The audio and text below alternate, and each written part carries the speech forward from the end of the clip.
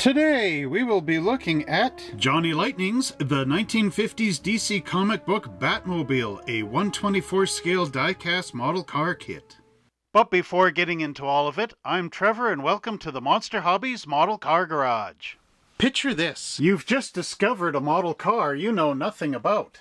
Or perhaps you've owned these model cars in the past and you're just here to reminisce. Either way, we feature classic plastic, domestic kits, imports, new releases, television and movie cars, and model kits made by companies lost to time.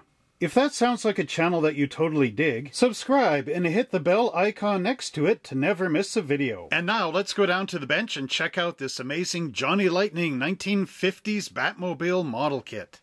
This is a pre-painted, easy assembly model kit for ages 10 and up at skill level 2. The back of the box also shows us many amazing Batmobile model kits by Johnny Lightning and Polar Lights, like the 1940s Batmobile, the 1/64 scale 60s Batmobile, the 1/24 scale 60s Batmobile, the Batboat and the Bat Gyro, and from Polar Lights the 60s Batplane and the 60s Batmobile. Typically, I begin our review by taking a look at the instructions. Now, this helps everybody to understand how the model will go together, as well as for those people that have got this model and lost their instructions. I'm here to provide that service. So right off the bat, no pun intended, are the painting suggestions. It says paint is not necessary but offered as an option. The basic chassis is black. The exhaust pipes are aluminum, interior floor steel with flat black floor mats. Interior details, the shift lever is bright silver, pedals are steel, telephone receiver is gloss red, fire extinguisher is on, fire extinguisher is on 14R and 13L, gloss red with silver straps and handles, pencil is yellow, the ruler is light tan, the map white with blue lines, wood interior cabinetry may be detailed to resemble only wood colors from oak or oak to walnut. Interior upholstery color choices are open to the builder, not defined. No definitive colors are seen in the comic books. Our expert consultant recommends flat matte green, but you may choose black as molded or paint it flat, medium blue, dark gray, even deep red or burgundy. Then it shows the instrument panel may be detailed to resemble this, and that's the needles and gauges. It says needles on gauges should be red. If you are a French speaker, perhaps up in Canada, then the instructions also include French on the back side. Next up, we have the wheels and tires, and you want to make sure you don't lose one of these because, you know, Batmobile, if it loses a wheel, the Joker will get away.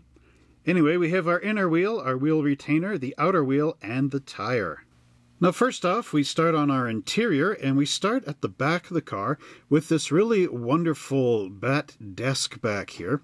Now, this is to do chemistry and other cool experiments on as you're trying to fight crime. So this would be like your crime scene laboratory desk. So what do we have here? We've got the desk front with drawers, the desk top, a microscope, a flask, test tubes, test tube rack right here, more test tubes, there's the pencil, there's the ruler, and this would be the map down here.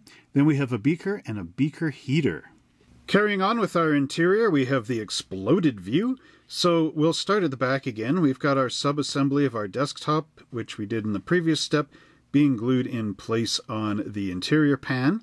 Then we have the pedestal, which goes in this hole, the stool top, our shift lever, which will drop down here, the cabinets that go on the back of the seats.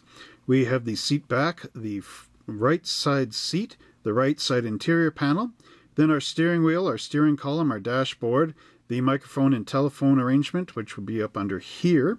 Coming across, we've got our floor pedals gluing in place here, our left interior side panel, the left seat back, and the left seat back cabinet. Next up, we have our chassis assembly step, and here are the 4 assembled wheels that we did in the earlier step. So we've got our chassis pan here, which is a one-piece, much like the promotional model kits. It does have a separately molded exhaust system in here, which will go up into the holes underneath. Then we have the rear suspension, and the front, which almost appears to be posable. So we've got our left and right spindles, which go up into the fender aprons here. We also have our tie rod, our front suspension, and then the wheels will be put onto the spindles and these little points here on the rear axle. The entire chassis is then assembled with all these different screws, so you will need a little screwdriver. So here we have all the components which are added onto the body, and I do believe this is actually done in the box, but they are just showing you what should be here. So there's the front bumper, the chrome headlight bezels, the headlights, the bat cowl, and the vents here, and all this goes up to the front.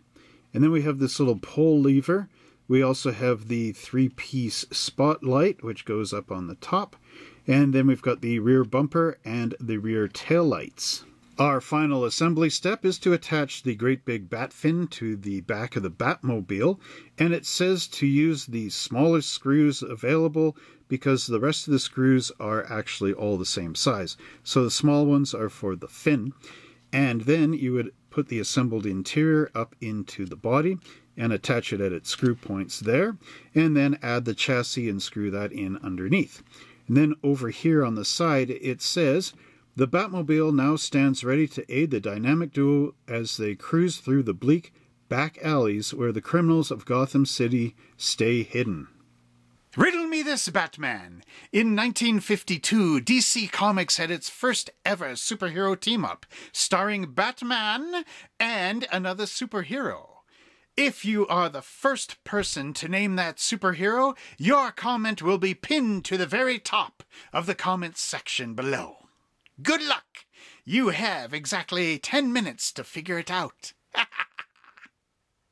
And now we're going to look at the body of our 1950s Batmobile, and one thing I'm going to let you know is this Batmobile ran all the way up to 1958, where it was replaced with a newer Batmobile, which was basically a design off the Chrysler 300. But this is the previous one, so this would be the early 50s. And actually, there's a lot of real car references on this. So I'll just turn it up here. The nice thing is this is all painted in black. This is die-cast, so there's quite a bit of heft to the body, being all metal, of course. So if you take a look at this profile here, it's almost like the 62 Thunderbird back end, which kind of predates things. There's this wonderful bubble top on here, a great police siren of the era. And then the front end, to me, almost looks like 1951 Studebaker, kind of maybe with a bullet nose. So just imagine the bat cowl is gone and there's a bullet nose there. So this bat cowl is also used as a battering ram in the comics. So this is like a big piece of steel in here for busting into maybe the Joker or the Riddler's secret, hiding spot or something. The lair, the secret lair. So here we've got the wonderful headlights, and they're also kind of molded in a light amber down below for the turn signals. Again, very, very early Studebaker kind of, maybe even Oldsmobile kind of front lights on there. There's that little pull lever. You can see just underneath the siren. So again, really great. It's got fender skirts on there. And then taking a look from the back. Now these, I don't know if Batmobile back in 1950 had that whole jet propulsion thing going on, maybe, but these would look like little jet engines off the back. And then you got those nice red bullet tail lamps in here, and of course what makes this complete is the fin on the back. Now unfortunately none of the panels open, so we can't see if there's an engine under here, a V8 or something, or a rocket engine or whatever it is. Not too familiar with the 50s Batman comics, but here, if we turn this over, you can see all the mounting posts for the screws to go into. And again, you will need that screwdriver in there. Also, maybe put a little bit of wax onto the screws. That's a trick my dad taught me. Use paraffin wax or wax from a candle, and then put it on the end of the screws before you screw them in. And somehow that actually keeps the screws from plugging up and makes them easier to put in the holes. So there's our die-cast Batmobile. Let's take a look at the plastic components. Here we have our chassis pan for our 1950s Batmobile, and taking a look at this is very much like a 50s Cadillac underneath here. It's got that pinched-in frame, And you can see the V8 engine underneath here and the fuel cell. So it is not a rocket-powered model after all, but still very, very interesting, really. So yeah, that X-frame, or whatever they called it, it's not quite a unibody. So this frame was sort of noted as a bit problematic in the 50s, and they did get rid of it in the 60s. Because if you get a side impact, there's nothing stopping the other car going in until it hits a frame inside here. So that was always sort of a problem with these. But the detail in them is very nice.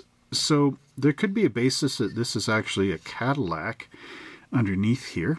I mean, it is Bruce Wayne. He's got the money, so why not?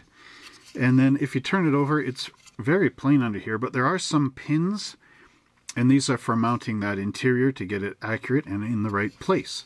So overall, really good. There are some mold marks on here. They'd be easy to sand off, but I don't know if you really need to do that or not, because I do believe the chassis pan will cover it all. But again, really excellent work from Johnny Lightning.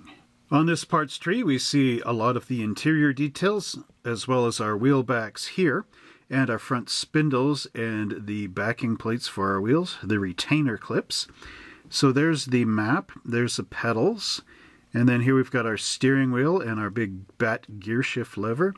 There is the bat stool, guano, and then we've got our microscope here and our test tube rack, and there's the CB radio and the telephone, and then that's a beaker holder.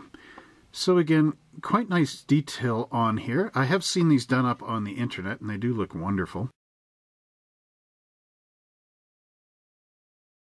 There are mold marks underneath, but again, nothing to really be concerned about. Maybe just sandpaper this one down, because that's a beaker thing, and you know, that would keep the mold mark from holding this up. Again, the steering wheel is quite nice. It looks like, again, the Cadillac steering wheel. Actually, yeah.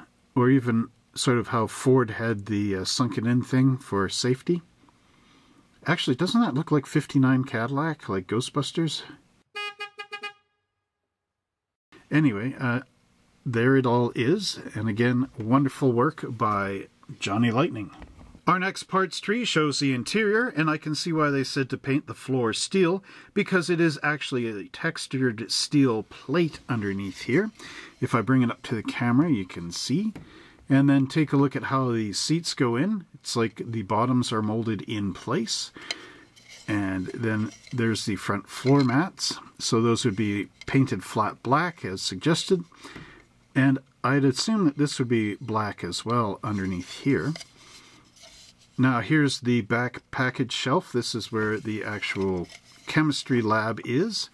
So I assume that Batman would have to park the car, because I don't think Robin could really be doing all this chemistry stuff back there if the car's in motion.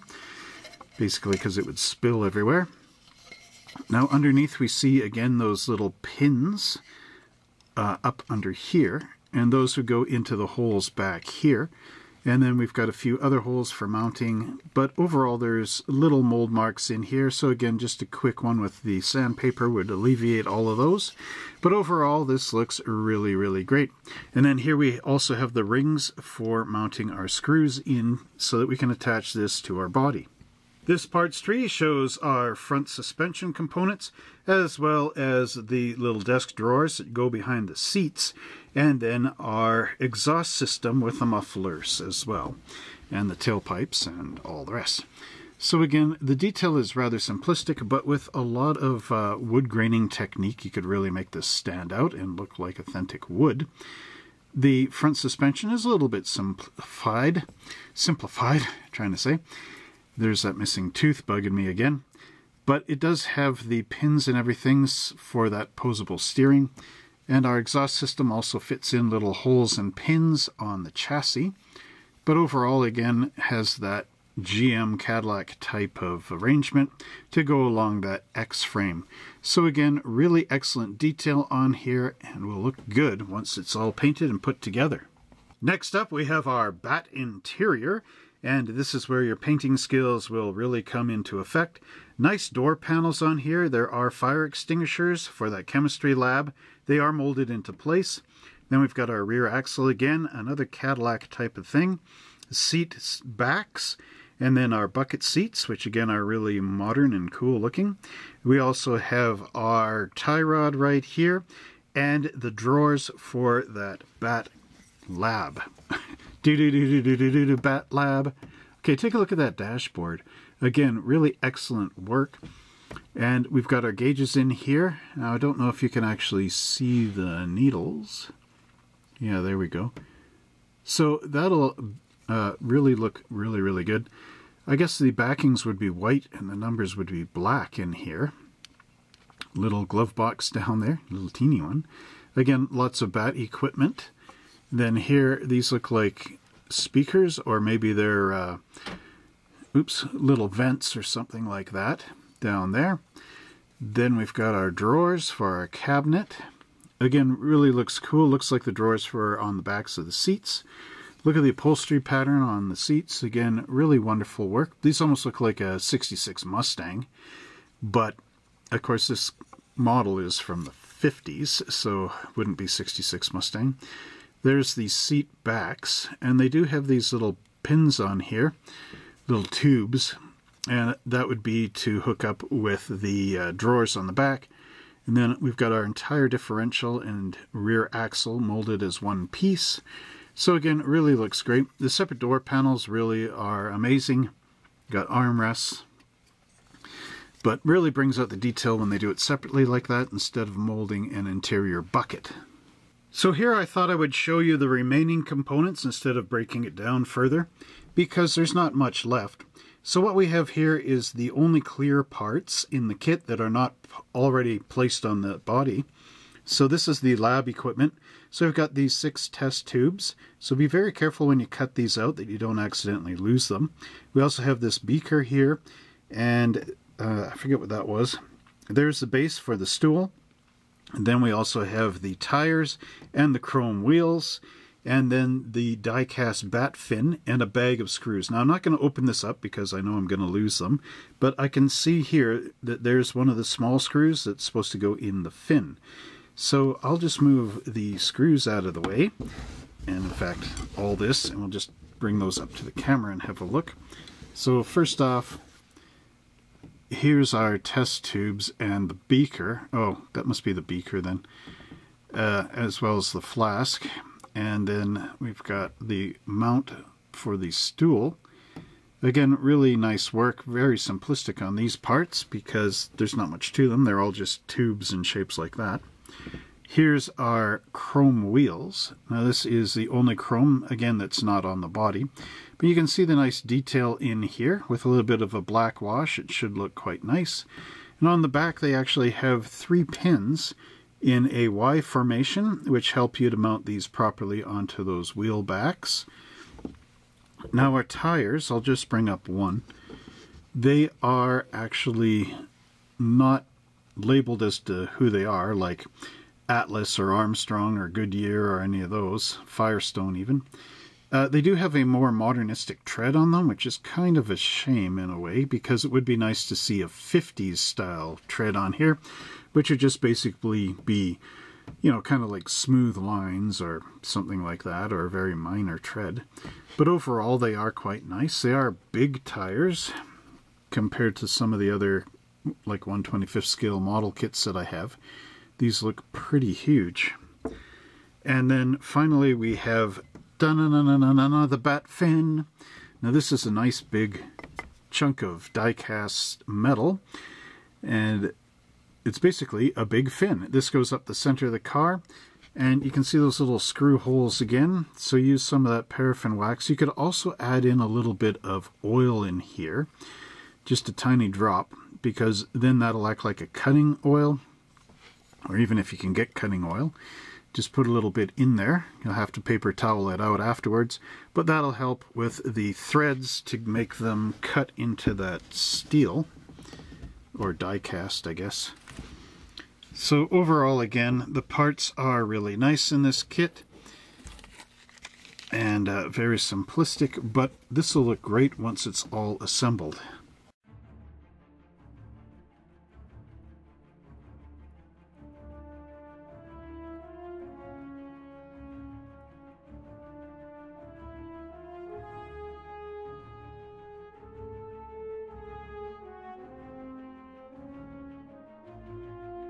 Well, I hope you enjoyed that review of the 1950s Batmobile model kit in diecast by Johnny Lightning. And now stay tuned for next week's sneak peek. Stay tuned, Bat fans, to check out the amazing Johnny Lightning 1960s Batmobile.